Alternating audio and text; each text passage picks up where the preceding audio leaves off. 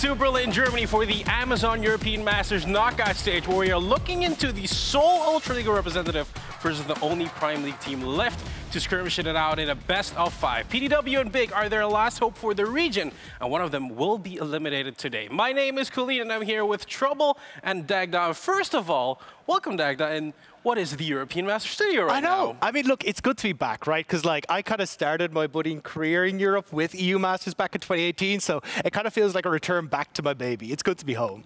It's definitely good to have you here.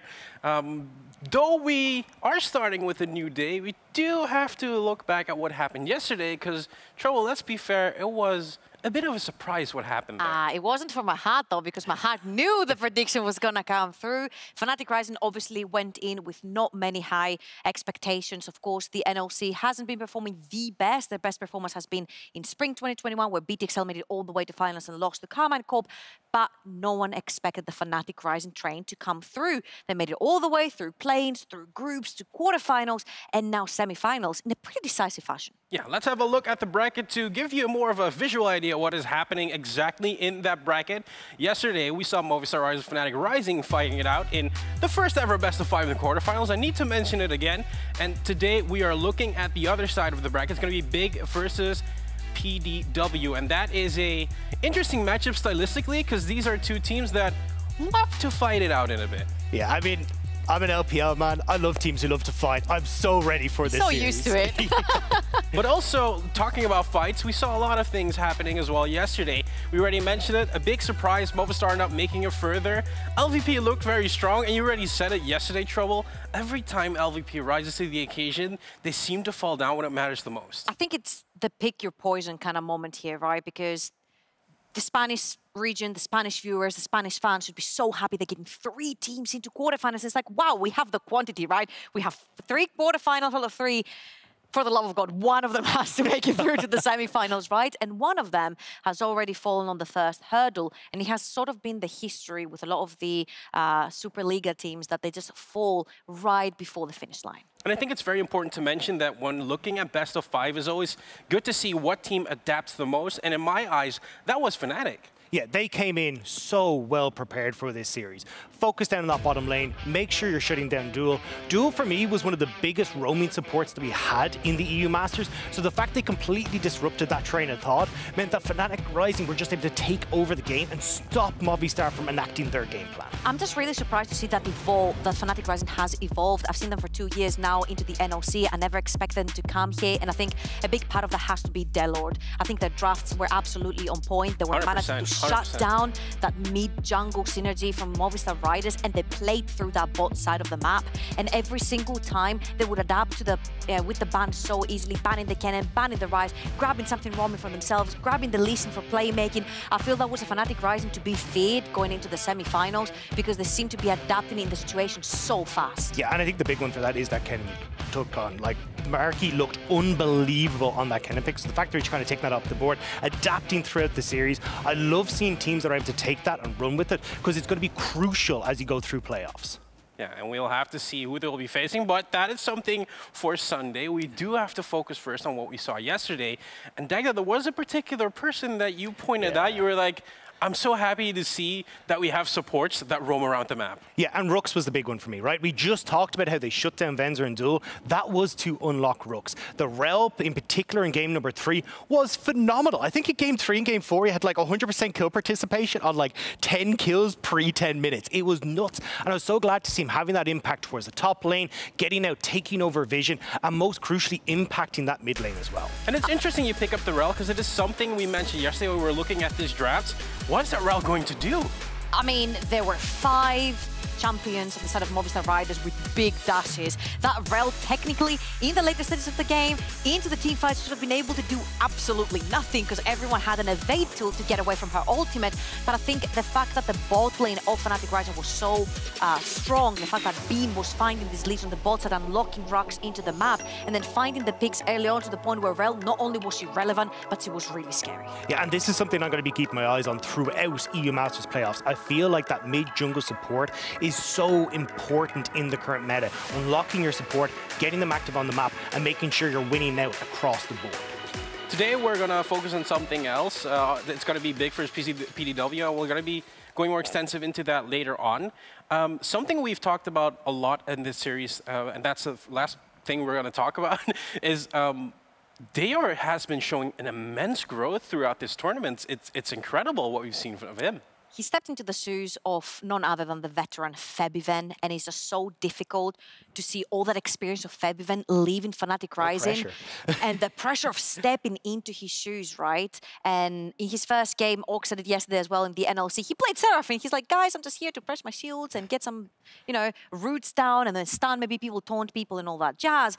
But we've seen in the groups him evolving completely, bringing out things such as the Renekton, the set, the Rise, things that complement Max's pick so well. The Renekton and the set with the Nidalee can do wonders, but they didn't stay there. He keeps evolving. We saw in his quarterfinal yesterday bringing out such interesting picks, such as the Sylas. And I feel like when we talked to Pride as well, he said, we trusted him. He wanted to play the Sylas. He wanted to blind Sylas and play it into the LeBlanc, and we trusted him. And you see things that can roam the map and impact the Rift very heavily with the Twisted Fate and the Rise. And of course, the Sylas that he absolutely brawled the heck out of Movistar Riders with. Yeah, especially that Twisted Fate for me was a big one. When you look at Kenzuke, how strong he's been on that pick, to be able to take it away and beat them at their own game was so impressive by Fnatic Rising. And as you said, a large portion of that was from that mid lane, having that roamy mid to take over the game. Although I do have to look at what happened exactly in the quarterfinals, I want to dive a bit deeper, or at least you wanted to dive a bit deeper into the drafting. I mean, it's something we spoke about a lot yesterday, but I think there are some good takeaways when we come into these quarterfinals and like know what to expect from these teams. I mean, of course, we only have a very small sample. That is correct. Only been one quarterfinal and one best of 5. And I think you are a big expert when it comes to teamfights, because in the LPL, they start, what, minute 1? Maybe before minute 1? I mean, I like the 30-second ones, to be honest, yeah. Yeah, these are the better ones, right? When you actually don't have any spells to participate in. But I feel like Fnatic Rising found the correct button, and that is team fighting. We saw it from Movistar Riders as well. The cannon, for example, such a big tool into closing out areas and decimating your opponents. Pride mentioned the Gangplank as well. He's like, I'm just pressing the button every 3 minutes. I'm just winning these team fights versus the Kalista. Yeah, and that was massively important. I mean, we kind of hit on a little bit there. The Marquee having this cannon was so impactful, flashing in, getting these big engages in game number 1. But then we saw that taken off the board, and we got much more comfort coming through for Fnatic Rising. When Bean is firing on all cylinders as well in that bot lane and picks like the Varus, it really did feel like there was just no real answer for Movistar Riders when they got to those team fights. I feel at the end of the day, ever since the Elemental Dragons have come into the Rift, it has been about them. It has been about acquiring the soul. And at the end of the day, whether you like it or not, if you're not 10k gold ahead, you're going to have to eventually team fight for that soul point or soul itself. And at the end of the day, if you've got the better team fighting comp and it's even ground, you're going to be the one that's most likely going to be coming up on top. And as we can see behind us as well, Kennen, you called him an electric rat, I think. Yeah, in the our, lightning rat. Yeah. I mean, is the it a danger rat or mouse, whatever you want, you know? The electric yordle. Let's keep it with the electric He yordle. creates such a huge field where you can't walk through. If he gets the right flank, everyone's decimated by the damage. You see the Rise that has endless priority in the mid lane and then pushes into the side lanes. And of course, we have the Gangplank. Pride said it. All you have to do is place that ultimate correctly. And then the opponent ADC, if they're immobile, they can't do much.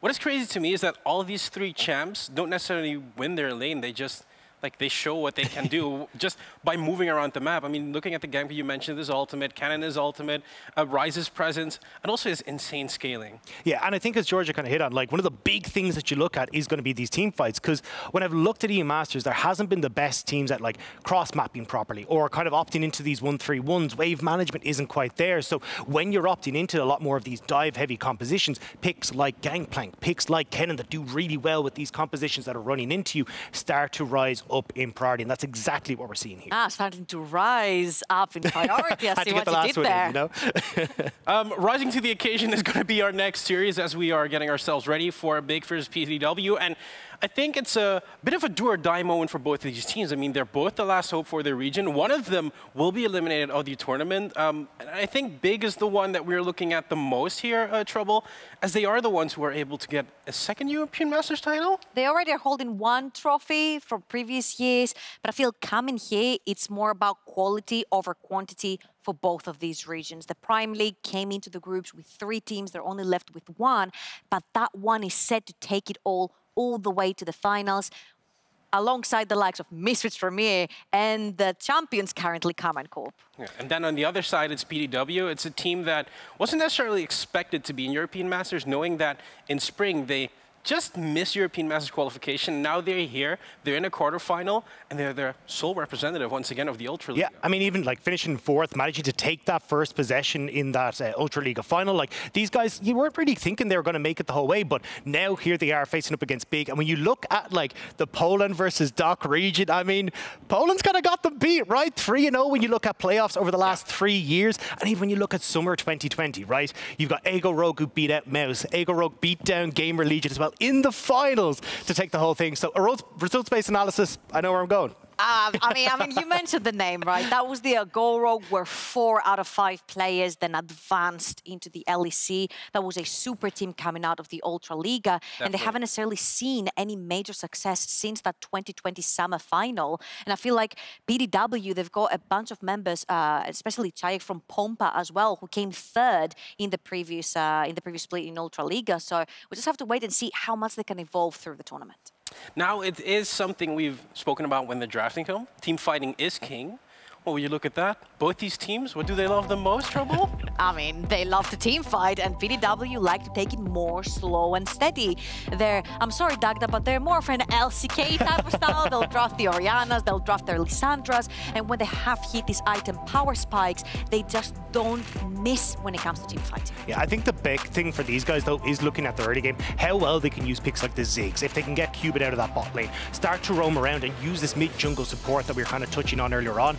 This is heavily playing towards that mid lane and trying to get these big early wins, so when we get towards the team fights, they're just whacking you with the wallet. And I feel like on the other side, when you have someone like Big and Rika, it's a different story, right? He likes to smack the lane and completely leave, maybe playing towards the side lane later on with the likes of an Aurelia or a Sylas, and then starting to bleed out his lead into other lanes. So we have PDW, where they like to play towards the mid lane, playing around Czajek, and I don't blame them, and then Rika, who likes to put to bleed his pressure around the map. I'm picking up some things here, and that is that we kind of need to look at the mid lane.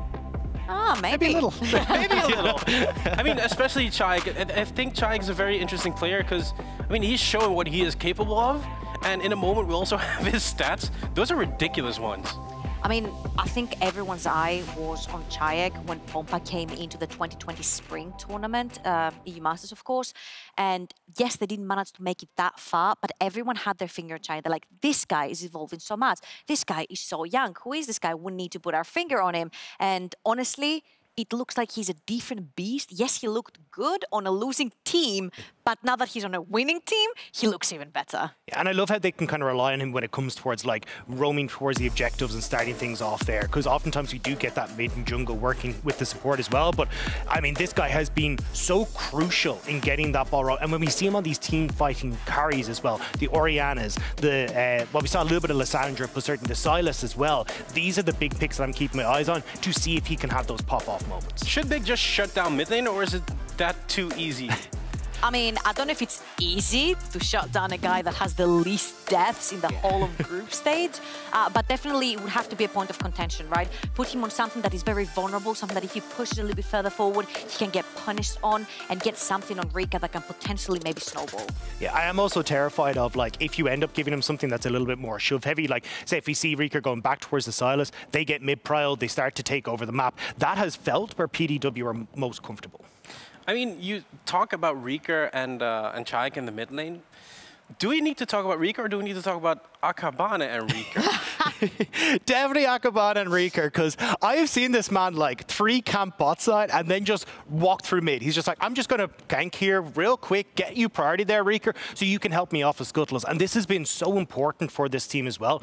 I think Akabane has been really good at understanding how his lanes are set up and allowing Rika to have those moments on the Sylas where he can take over. Yeah, absolutely. And I feel like he's a monster when it comes to... That's not a mistake, right? No, he's a monster. Okay. Rika is a monster when it comes to the early game, because you see his gold difference at 15 is almost close to 1,000. He likes to snowball his lane, go towards the side, and get more wins for his team through that. And you see how, yes, his team participation is a little bit lower than Czajek, because he plays technically a little bit later on a side lane, might find a kill on his own, but what the heck is that? He went to 2.8 KDA on a player that plays Orianna and Lissandra and likes to chill back is just mind-blowing. The fact that this guy likes to play it slow and steady and no one's allowed to shut him down. And such a large portion of that is coming from his Galio. He has a 33 KDA on the Galio. It's been absolutely insane over the 2 games. So keep your eyes on that to see how that one works out. But as well, that kill participation I want to highlight is alongside Trouble. Like, this guy, they play so heavily towards him. They look to unlock him, and then he becomes a beast in those team fights. So I'm not surprised to see that high of a kill participation. And it's interesting, though, because I was looking at his stats as well, and I saw a first blood percentage of 43%, but then I looked further in the stats of PDW, and who do you think also has 43% first blood participation? I'm going to give it to you, Trouble. What do you think? I don't know, I'm going to guess Rika? No, it is even better. It is the support. Yeah. And you've already been praising supports on the side of Fnatic Rising, but we could have seen something here as well on the sides of PDW. Yeah, I think we're going to see a huge amount from kubYD, and that's why I'm keeping my eyes on this draft into things like the Ziggs. See if we still get that coming through for PDW, because if you do, expect these heavy roaming supports, Nautiluses, the Rakans, these kind of things to set up for that mid lane.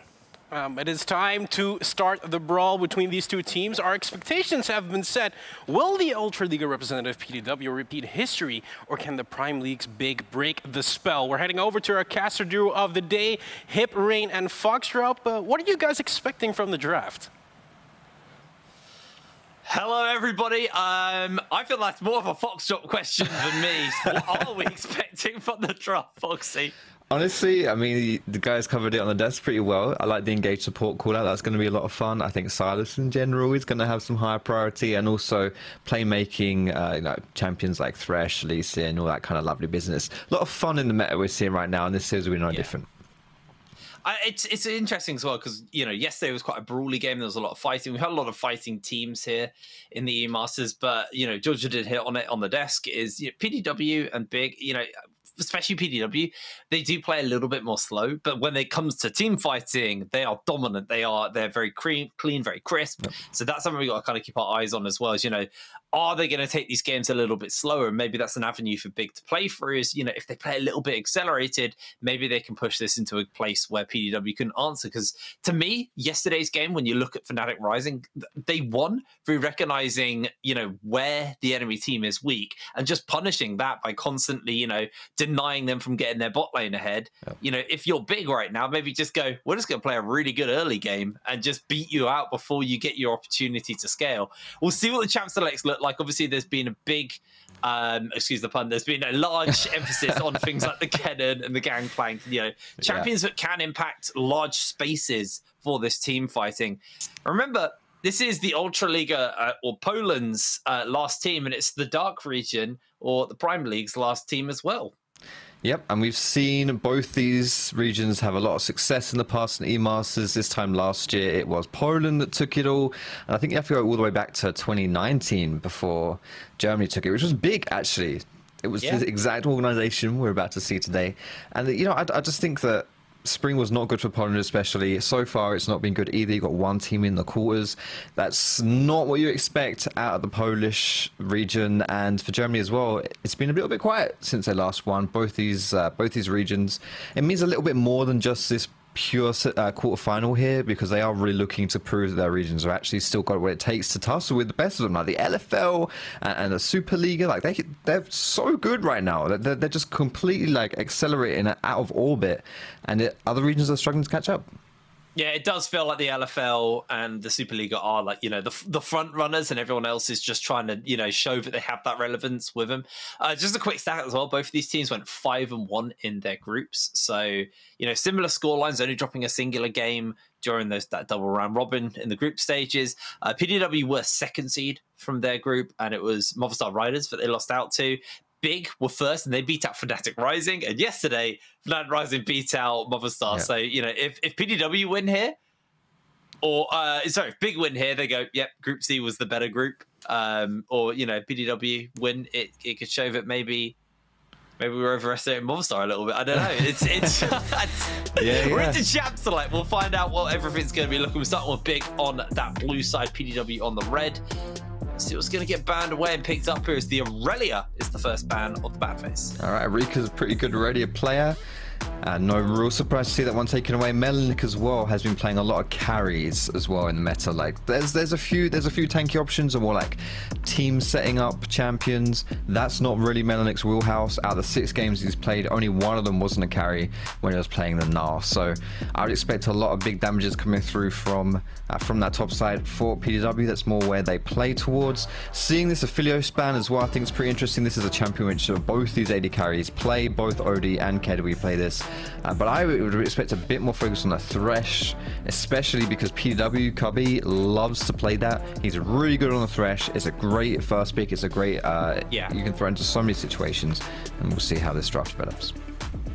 All right, well, one final ban coming out. The Thresh has been left open, which is pretty kitty. Same with that Rakan as well, another champion which has had very heavy priority. And I'm just thinking about things that are open. You got the Xin Zhao, you got the Viego, you got the Thresh, you got the Kennen, you got the Gangplank. Lee Sin is going to get picked up for Bruness. And if you cast your mind back to the first week of the group stages here at the Amazon EU Masters, Bruness's Lee Sin was clean. Yep. And there it is, there's the carry top for us right there. The Camille, that gets banned away from PDW a lot. I think it's the most banned champion. It doesn't slip through the draft a lot, so Melonik's going to snap that one up, pair it with the Xin Zhao. Very strong 2v2, very good fighting, brawly style champions, and very strong in the side lane with the scaling on that Camille as well as this game will develop. And we'll see how big want to return with this one. It is going to be the Sylas and the Shen as well. Okay. So, I really like this Sylas because Rika could potentially look for something like a Galio that would pair up really well, and the Sylas preemptively able to steal away that ultimate and, you know, match that global. And then you've obviously got the Shen as well to come in. I actually really like this now. It's going to make... Big probably had a rough idea that they were going to lock something like a Galio in here. And now, you know, they've got to think about it. But they are still going to go for this Galio matchup. So Rika opting into what I would say is probably a little bit of a harder one. Yeah. But obviously still big benefit to the team on that front. I think it's so far it's been a really interesting draft. Like, you've had more focus on the bot side from these first bans. Obviously, like 5 out of these 6 bans are targeted towards the bot laners here. And honestly, what Color's brought out here with the Shen, I think this is really smart because you know, Color is someone who has defaulted a little bit more towards the more team-orientated top laners. Like Ornn is his most played champion so far in the Masters, and I think Shen also fits that bill a little bit. And it's something you can just not have to worry too much about topside. It's really hard for you to lose to Camille as well. You can kind of just play it chill, be a bit graceful there, and you can match her in the side and then just TP back in with your ulti to the team fights if you want to. Plus, you also have a really good answer to that Galio, as you were saying. So it's almost like they kind of thought maybe they will pick Galio here and we'll have an answer to that one. But so far, I love what PW's done. I think Sylas also has great ulti to steal in that Galio ult. Doesn't struggle in lane either. And more bot focus bans here in the second phase. Thresh has been taken away. I wouldn't be surprised to see Tristana go as well. Keduii's favorite champion. And you're really pinching bot lane pool right now. I don't feel like Big are going to be banning that though, so we'll see what they try to opt into as their ban. Just for kind of racking my brain through what's been left open. They should go for the Zhao, but they leave the Rakan open again. Like literally what ADCs are available.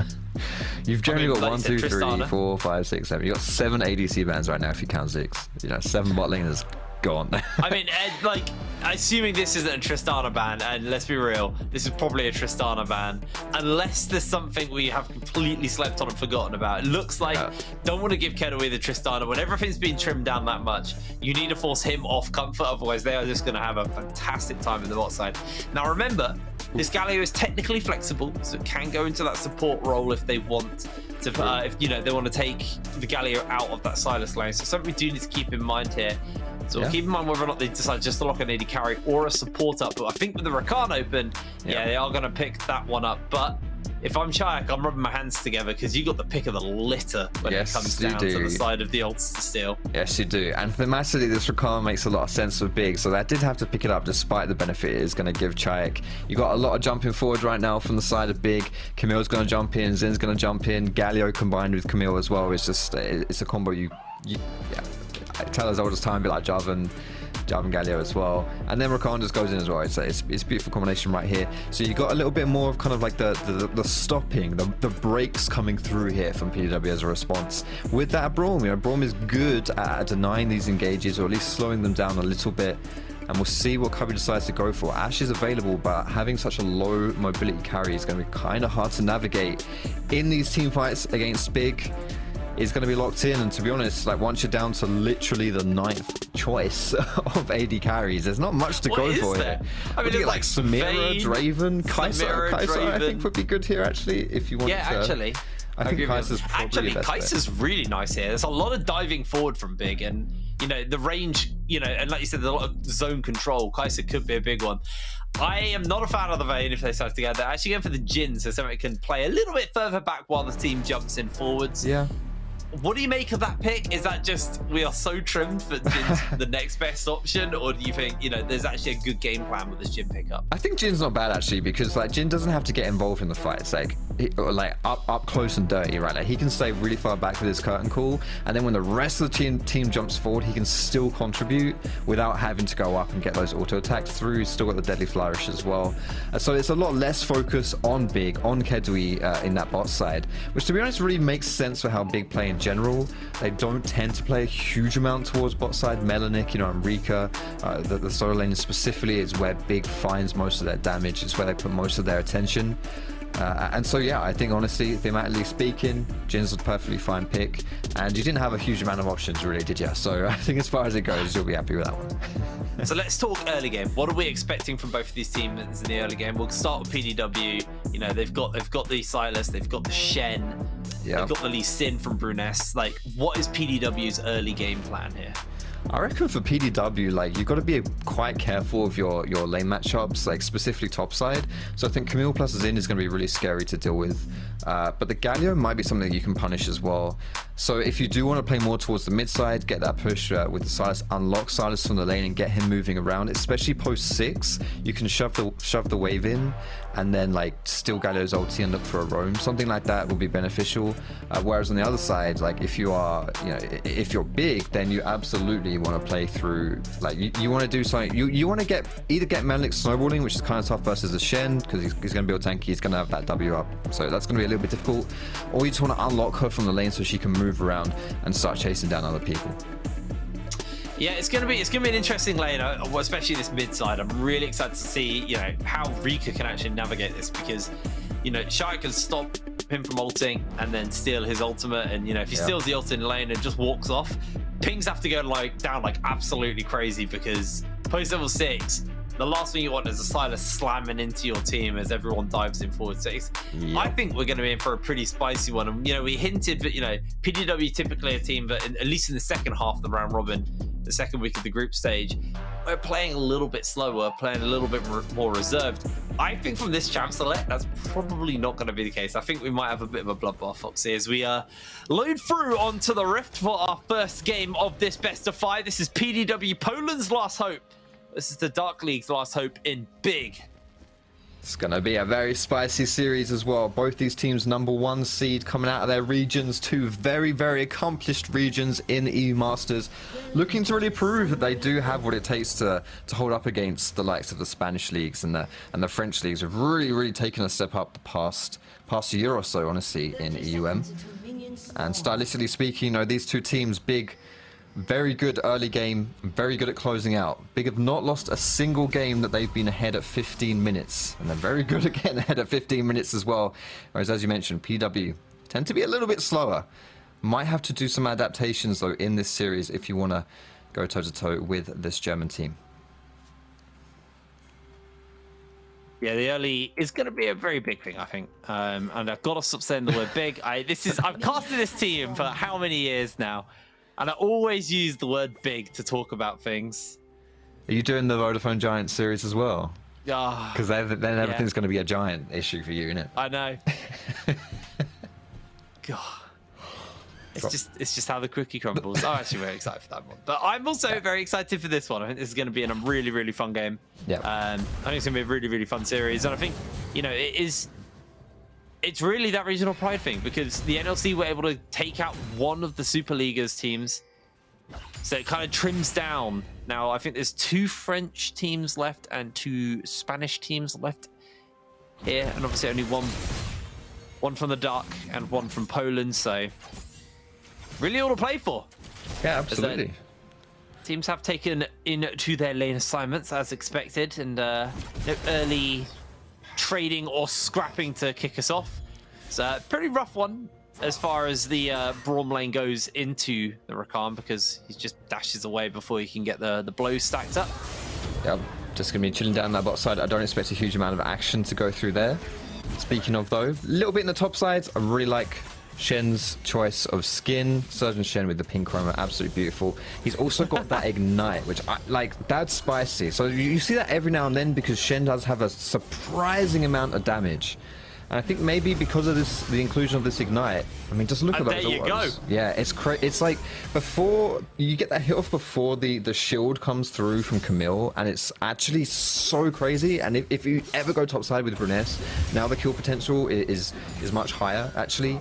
And I think, to be honest, part of the reason why you want Ignite on Shen in this matchup is just in case the Camille takes Ignite as well. Because if she has Ignite and you don't, then you're in a bit of a pickle. See Color able to get his shroud down in time. Covered already a little bit annoyed with the Rakan bot lane and how slippery it is. So Rika has to Justice Punch away and lose a little bit of that pressure he'd started to build up for himself as Covered just playing interrupt and making sure that Akabane can't pick up this top lane crab.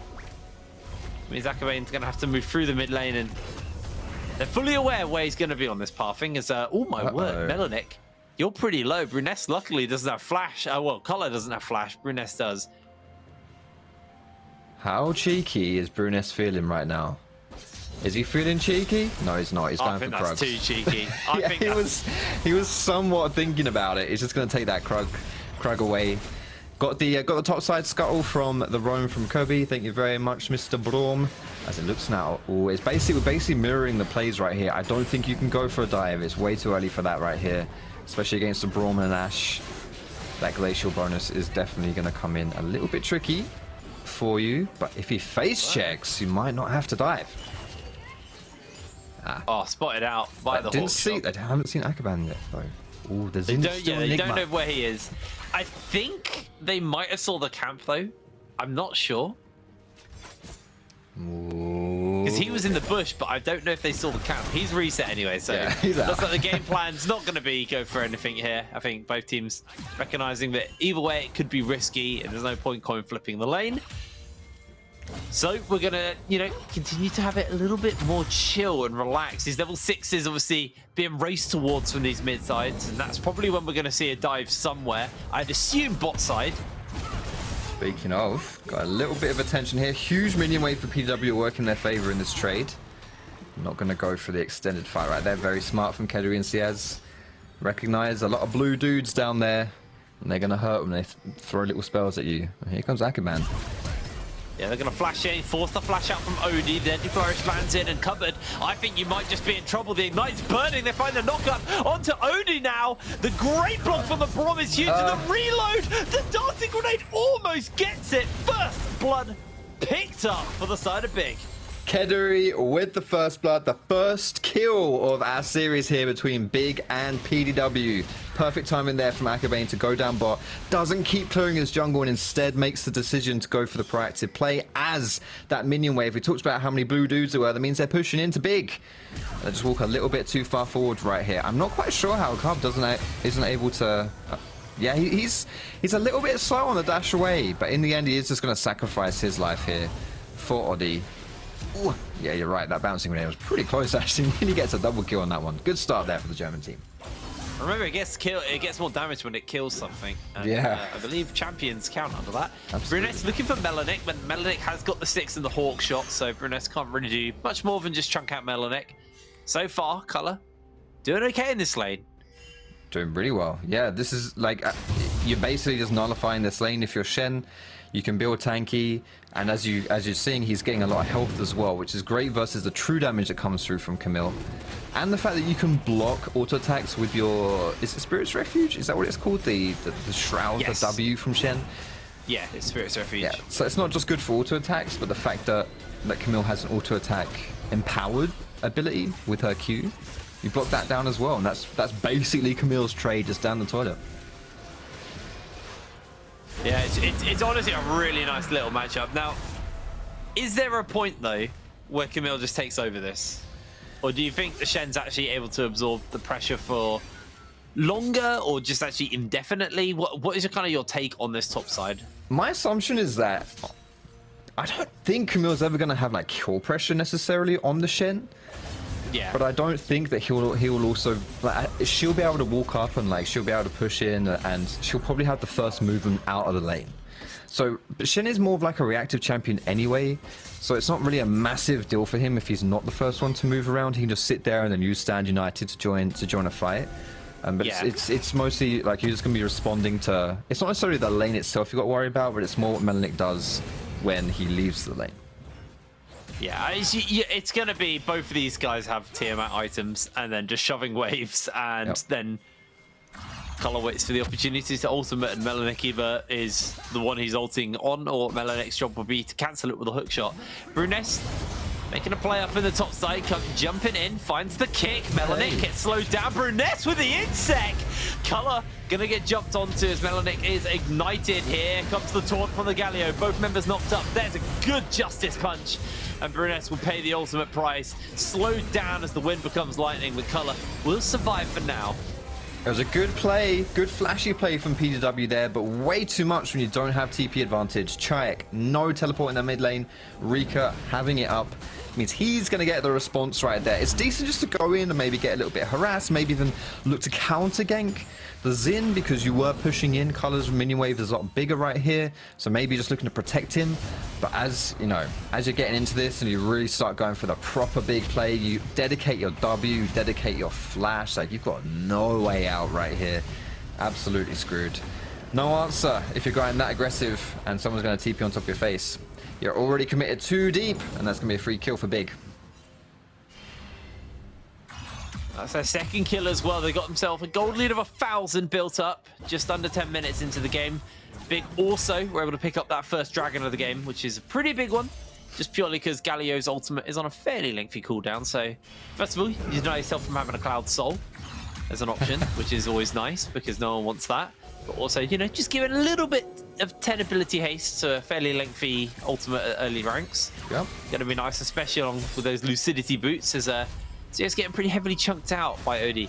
2 minutes until this Ocean Drake comes up, and we'll see if either team really wants to scrap around that. There's still that global threat of Color, but the same can be said for Rika as well. So keep our eyes on all of this action as we get closer and closer towards the dragon. And that could be an avenue as well for Big to take advantage of PDW. Let's say we get a contest on the next dragon and Color Shen ults in. If Big are just like, you know what, that's cool, go for it, take it. And Melonik stays topside, he could get like 3 or 4 plates by himself. Camille is so fast at taking tower plates, especially once you've got that Sheen, which is in Melonik's pocket. That might just be an option, you know, just trade that away. And I think that definitely could pay dividends for Big to get some more gold on that Camille and really start unlocking that top side. Got that Phage as well on this base. There's a whip on both of the junglers, but nobody's finished up their full items yet. A couple of tier 2 boots for the AD carries, getting a bit more speed built up for Keduii. It looks like they might be looking for something here in the mid lane. Just wanted to try and get themselves some pressure. Obviously, Akabane with that Rift Herald, if they can force Czajek out of lane, they can maybe look to pick some plates up, but they may just hold that Rift Herald to get themselves dragon control. Akabane just doing a full clear of that red side jungle and now working his way downwards towards this dragon. So you can see that Big definitely are going to be wanting to play around this dragon, and PDW well aware of that. They're also leaning their jungler down here. They're starting to move some of the vision in. It's not heavy vision by either side, but I think we're going to see that vision wall start to break out now. Yep, and with the timing of the waves as well, you got 30 odd seconds until dragon spawns. You might get caught in this top river if you're Color. He's going to have to dash away. You've got enough time to do this, so we'll see whether PDW are able to get vision down. Since you've moved Rika and Akabane topside, now you move in the bot side, you move into that river, you get that vision, you sweep out the vision as well, and there's no contest. It's really smart right here from PDW as a response to get something on the map. This might just be an uncontested dragon. We'll see. It looks as though a lot of pings are heading towards topside, not just now, but even like 30 seconds ago, they were already starting. You can see Rika's moving up as well. There is a ward, though, I believe, that Akabane is on. They know this is happening. They might just trade the dragon for a top dive. PW smell it. Ooh, Ooh, the game plan was to give up the dragon, but PDW, they kind of call the bluff here and actually don't start the dragon up. They get themselves the vision down, move up to make sure that color is covered, and now they can just move back into that area that they'd already pre-warded. Although it is now Big's turn to move through and clear out this vision. Sweep is up for seaz, and that scuttle crab is going to be doing dividends here for the side of PDW because they're losing a lot of that permanent vision in the area. Zodi, arrow charged up and ready to go down, so keep that in mind. That is always an option to them. It's quite hard to get lane control over the Galio just because of that justice, not justice punch, big smash auto attack plus wins the war. Yep. Definitely not wrong, especially once you get a few levels in, you can actually just wave clear it out. Early on, it's not so much, and you can see how Czajek has had a lot of pressure. Ooh, he's caught out. What a kick! They're jumping in, they've got the quickness to try to buy some space. The Galio looking to come in, but they're unable to stop. The Shen ultimate is interrupted, and Big are finding the kills as the curtain has been called on Czajek. He dodges one, eats the second, and that fourth shot already low. The deadly flourish forces the flash out, and Rika jumps in with a taunt. Czajek is caught out. They find the knock-up, Akabane finds the kill, and it's 5-0 in the scores. The charge in the plates and the dragon. Big are getting away with it all. Perfect start here from the German team. They're so good in the early game. One of the best early game teams we have here in the EU Masters, and they're showing us just why. Their execution has been on point so far. And like you say, they're getting everything they want. There's only one plate left down bot side. They're going to have 2 dragons here as well, plus those 5 kills in pocket. Very good start from the #1 seed coming out of Dark. Yeah, really nice start there. There was a bit of action breaking up in the top lane, but we'll have a look at the fight again. This, I think, is just a bit of a mismatch in comps because PDW go for the engage, but how good are Big at responding to engages here? Rakan jumps in, Galio jumps in. What's your option, really? Like, you've got a lot of engaged tools on PDW. Like, you've got the Ashe, you've got Lee Sin if you fancy going crazy like that. But it's just not going to work out for you. Like, they just have such good responses from Big. That was just the perfect example right there. And I don't think it's going to get any easier. It's going to be kind of tough for PDW to find these fights. They have to get picks, which is probably what they thought they were going to get in that situation, to be honest. But it's going to be a little bit better than that.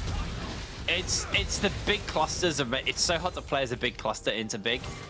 And like tight corridors like that are just, that is where this comp excels. You've got the AoE taunts of the quickness, the AoE taunts of the Idol Duran. You've got, you know, so much like CC and just zone control in small clumps.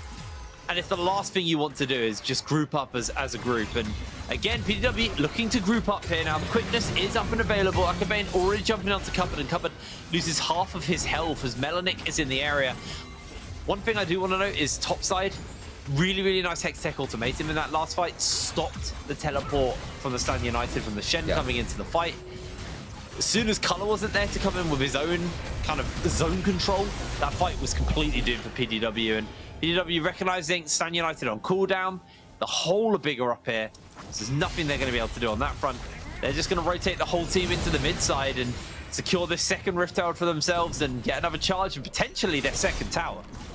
Something didn't really touch on in draft was we've really been thinking about this Shen. You know what? I'm going to hold this point. There's the engage. There it is. They've got that stolen away Galio ultimate, but Akabane's got his own Galio in the pocket. The curtain has been called, and Bruness needs to be oh so careful. He goes golden, but he's just going to get taken out by the Winds of War. Czajek rooted underneath the tower.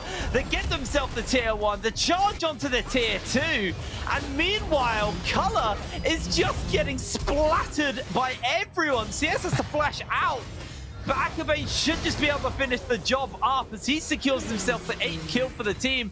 PDW haven't been able to spill a drop of blood this game.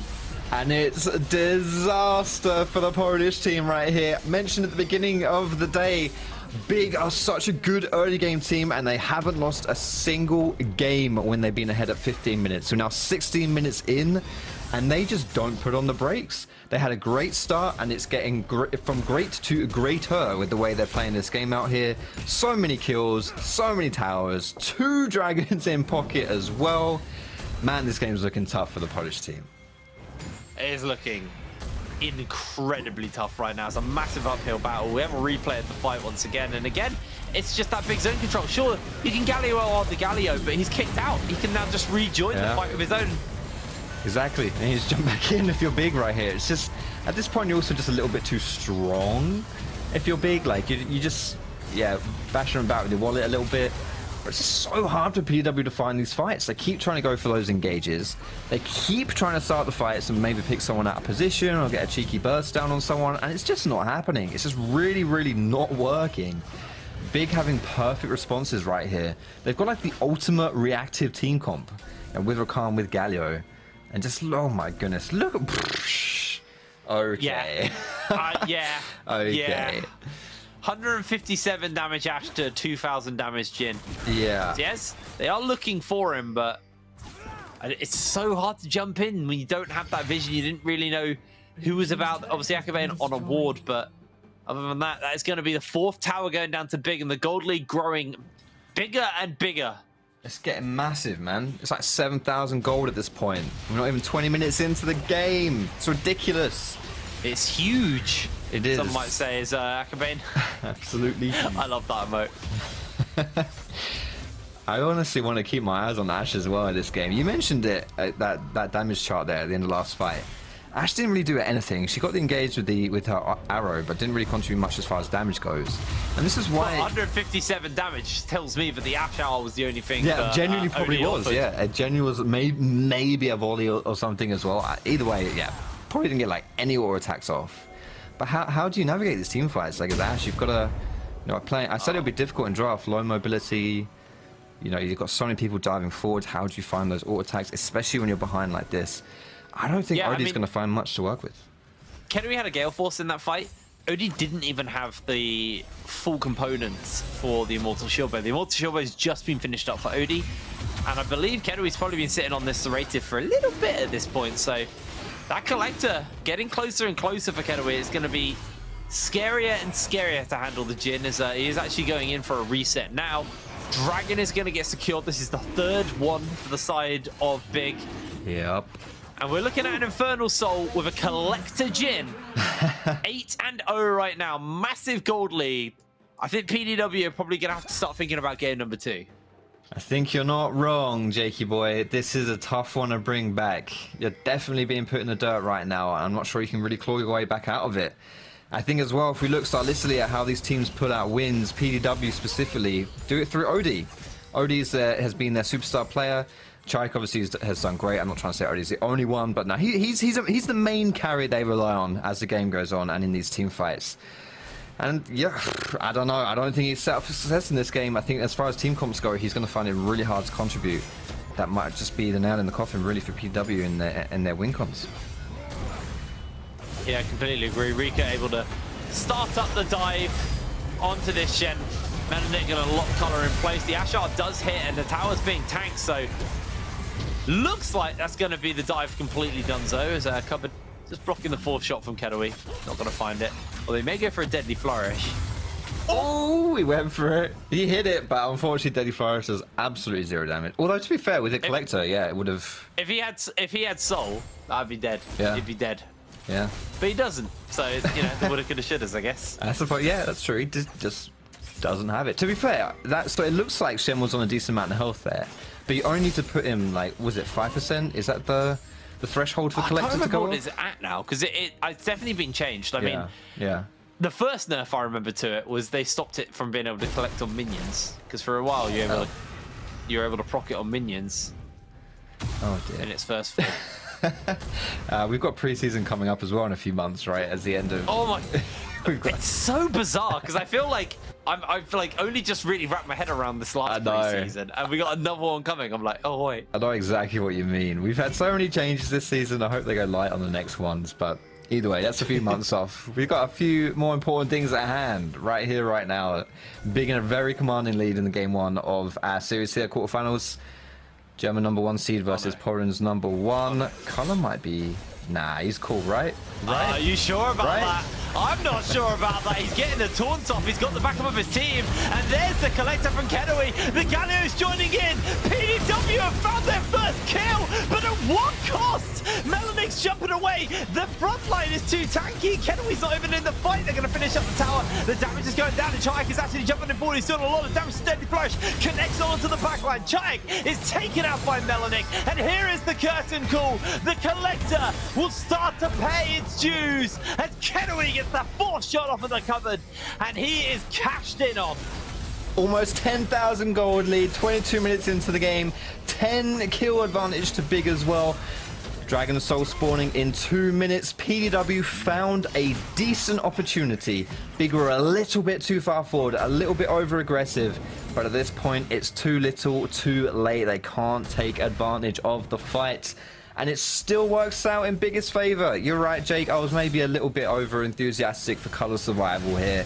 He doesn't last very long. But importantly, Big do go pretty ham in this one, right? They go a little bit too far forward. But this Galio has just been everywhere in these team fights. He's always able to join in at the right time. And this is not too bad. This is not too bad for PDW. They're just a bit too poor, honestly. They're a bit too poor. And importantly as well, Czajek has the Galio ulti. He wants this right here to be someone else, not him, so he can jump on them. And Galio will into the fight. Wasn't able to find that. Instead, Big find it all. I mean, that unbreakable was from cupboard was about as unbreakable as an IKEA cupboard.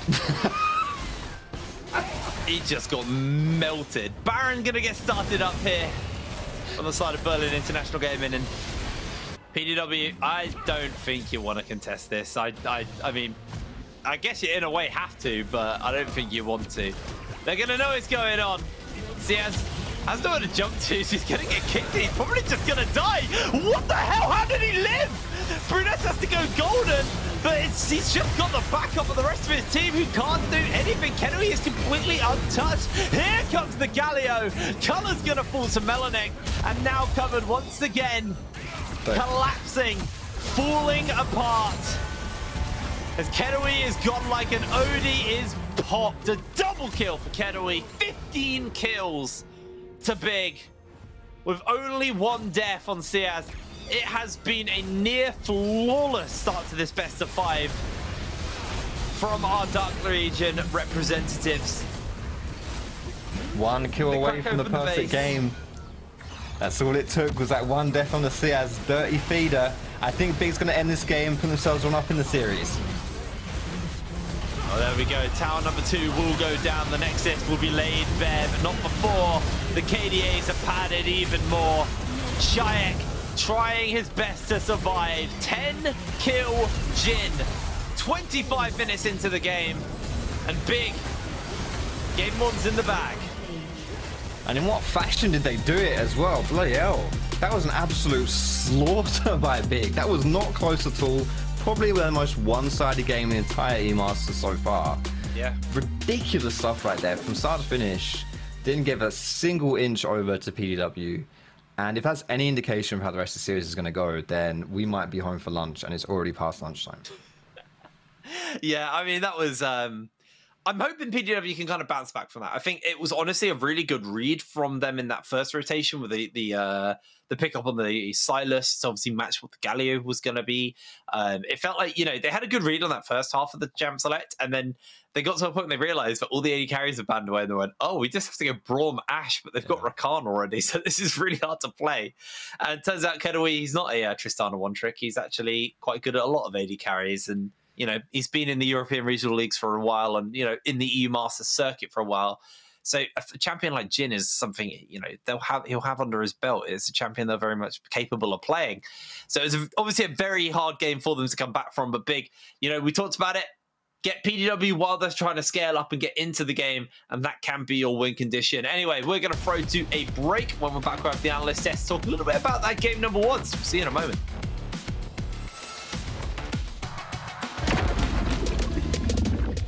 In, and he steals the ball.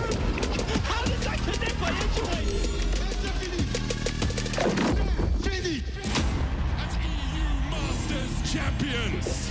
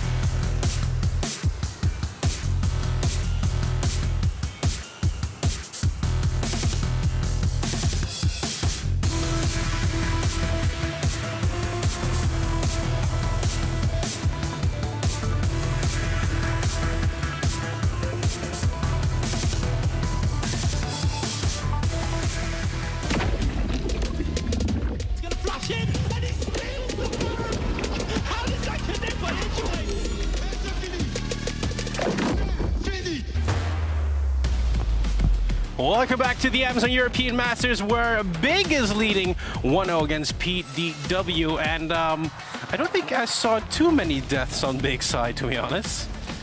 Yeah, it went all right for them. It was a pretty, I mean, I would be happy if that was my team, Most definitely. I mean, Big looked very, very strong there. And we sure have to start looking at their composition at first. Because Dagda, you thought it was a bit too defensive on the side of PDW? Yeah, I just felt like they didn't really give themselves enough opportunities to make aggressive plays, right? Your Czajek could be able to steal away the Galio ult, and then you kind of look and go, right, where do we go? Because you don't really want to be playing towards the Shen lane, right? You want the Shen to be joining you in on the bot side or on the mid lane play.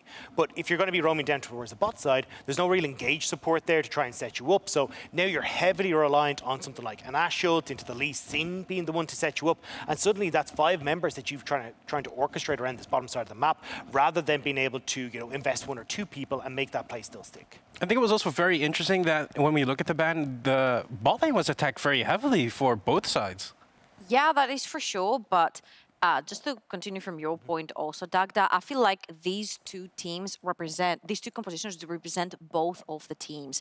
Having the Galio, we said that Rika wants to push his mid and bleed his pressure into the side lanes. That's exactly what he did. He played for top, he played for bot when he had to, he played around Akabane, and on the other side, you have Czajek onto the Sylas, where you want the Braum to be roaming towards mid, you want the Lee Sin to be roaming towards your mid lane, and then you've got the Shen ultimate for such insurance if things go bad in this skirmish. I just feel like PDW didn't necessarily play to their win conditions because Big do what Big do best. They just play fast League of Legends. And they brought that down to the bottom side, right? They brought all that attention down to make sure that, hey, that one lane that we were kind of talking about, you can look to play around.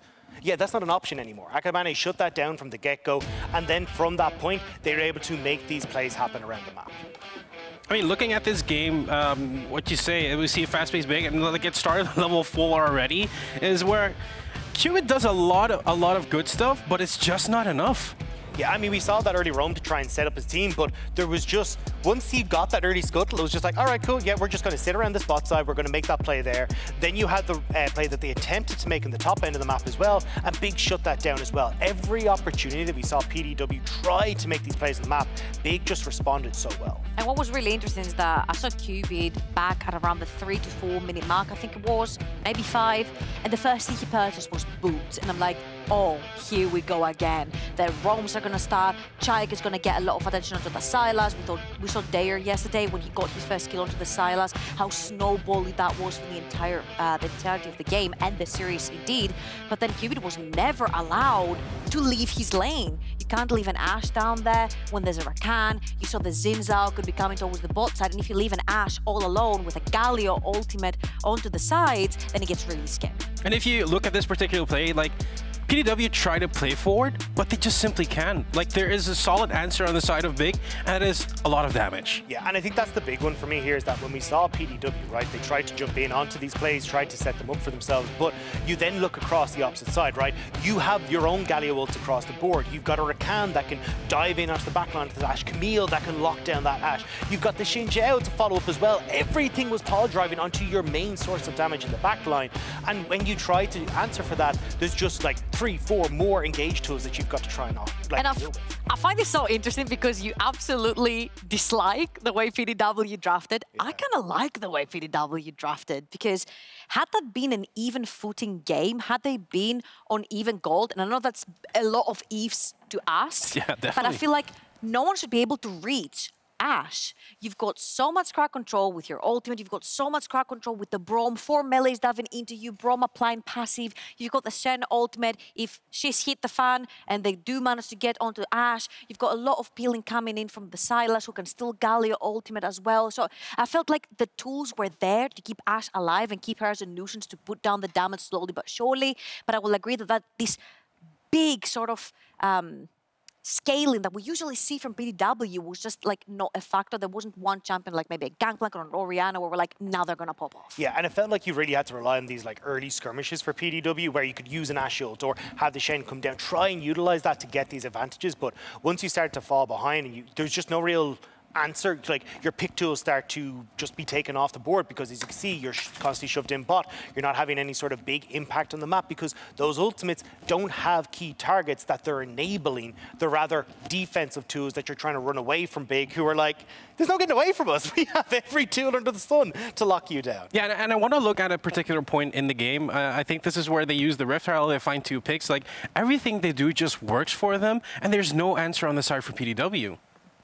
Yeah, I mean, this was kind of the big fight for me when we got to see in that mid lane around the 15:30, I think it was, where we end up having these 2 clashes of the different styles, and we get to see the attempted engage coming through from PDW, but there's just not enough for Big, and you will see a bit of an earlier skirmish here that kind of synergizes with that as well, right? They all try to all in on Akabane, but he's got the control there. He ends up getting the Galio down, and you can see then there's more engage tools, more long-range tools with this Jhin ult that can set up for this re-engage, pick off members of PDW once more, and we get essentially a repeat of the exact same fight only a couple of minutes later. And I feel like, again, this speaks for itself, right? You play towards the bot side of the map, you leave your mid lane if you're Rika, and you play for the rest of your team. And I felt like this sort of put Czajek behind because he is the star of PDW. 22.8 KDA coming out of the group stage, the least deaths out of anyone coming out of the group stage, and they managed to keep him locked and loaded in lane to the point where he couldn't follow the Galio around, to the point where he couldn't be a nuisance and definitely not a threat. I think Jin's also a very good tool to dictate fights. Like, you have a lot of safe positioning, as you already mentioned, Dagda. You can actually complete disrupt team fights, but as soon as a current call comes, you just want to run away. Yeah, and I mean, look, it was great because you'd already gotten that, like, let's buy space tool coming through from the Galio, right? You've already forced your opponents back, so then you can just open up with the curtain call pretty handily, set up for the Camilles to jump in, the Xin Zhaos to follow. You're constantly getting these slows. Then you get the Rakan into the mix as well. Like, it's so hard to actually stop the engage when you're being slowed down and there's all this CC on the opposition. Still, Trouble, you're a fan of the composition that PDW has showed. How do you think they should tackle this early in the game? Because the way they did it right now didn't really work for them all that well. I feel like they're on red side this time. Correct, yeah. They're on blue side. They were on blue side, and now they're on the red side. So I feel what really did hurt them, I think we saw 7 out of 10 bans towards the bot lane, and then what they were left with was Ashe. Had that been a different pick, maybe a Tristana, maybe a Xayah, something that can possibly lane on its own, maybe an Ezreal, whatever that was, but just because they didn't have the pick after the second ban rotation, they fell short into securing one of these ADCs that I feel like would have a lot more impact in the game. So I feel like on the red side, they have the chance to maybe counter pick for top lane if they so wish to play through there, have something more safe for Czajek, and then maybe play even through bot lane. Yeah, and that's the big one for me. I want to see a little bit more from Color. Like, this guy, when you look at him back home, he's got a 100% win rate on things like Jace. Like, this is a guy that you know can actually pick up these champions and play them. Instead, we're getting a lot of these tanks. We're getting the Orns, we're getting the Poppies. Now we got the Shen as well. These are not things that you can play around. And when we want Czajek, who's like stealing Galio ults, playing Pacific, playing Rises, like actively trying to find moments on the map, I want to see another lane that he can impact, not kind of being stuck in the mid lane, not able to do very much, or a one-dimensional play to bot side that Akabane is shut down from like 4 minutes into the game. Then on the other side, I mean, Big has won that game very convincingly. What do you think was so good on the side of Big? I felt like Akabane was everywhere. He was everywhere. He was bot lane, he was mid lane, then he was top. Then suddenly he was in the jungle. Then you open your front door, he's suddenly there, he's ganking you too. Open the fridge, he's also there. Absolutely. I think he was an absolute monster on the Xin Zhao. And of course, we have to give a lot of props to the champion as well, because he's absolutely broken. But Akabane has mastered the rotations around the map. He was there for the counter ganks. He was there for the proactive ganking. And he was there to back up his lanes when they needed help. And I felt like that Xin Zhao are always plays in your face and has the correct timing on the map is just something that is very precious to Big. And let me tell you what, it doesn't stop on the Xin Zhao. Yeah, I think Akabane has been the shining light for this team. He's been impeccable. Really good understanding of like how to manage waves for his team, where he needs to be to either allow them to push in the wave fully so they can crash, get a reset, or hey, this is how I need to set up this wave for Dragon that's coming up, for myself to get a Scuttle Crab. He always understands what is needed on the map and how to give his team the tools to get into that position. And I mean, we got to see it here, right? There was one kind of lane that you could play around, that bot side. He was like, cool, I'm going to shut it down. I'm going to give my team the tools that they need, and we can just snowball through this early game. Historically, the Ultra League has always eliminated every single Prime League team, and now Big are leading 1-0, and they might break the spell. Will they be able to continue with that? We'll have to see that after the break. So see you in a little bit. He's gonna flash in, and he steals the bird! How does that connect by Edgeway? Fini! As EU Masters champions,